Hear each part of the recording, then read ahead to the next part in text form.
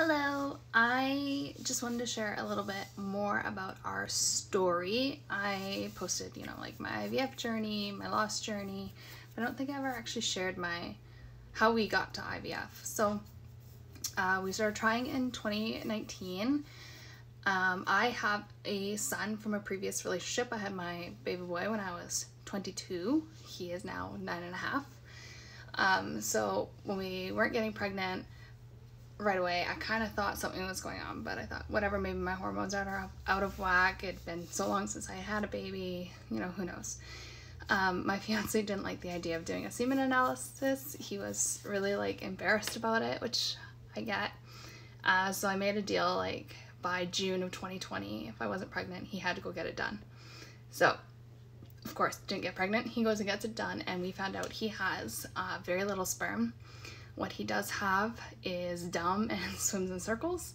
So yeah, there was nothing we could do, is what we were told.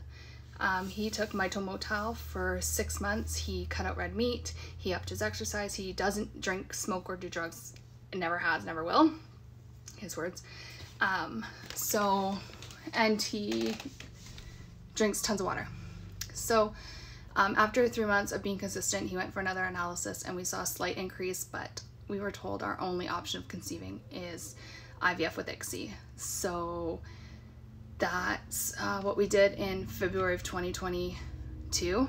My stories are very delayed. I wasn't really ready. So yeah, 2022, I had 22 eggs retrieved, 18 mature, only 11 fertilized, and we only had 3 embryos. So we did a fresh transfer. I was heartbroken. We have 2 frozen. Got pregnant, and then baby was measuring 6 days behind consistently. So I was going for scans every 2 weeks.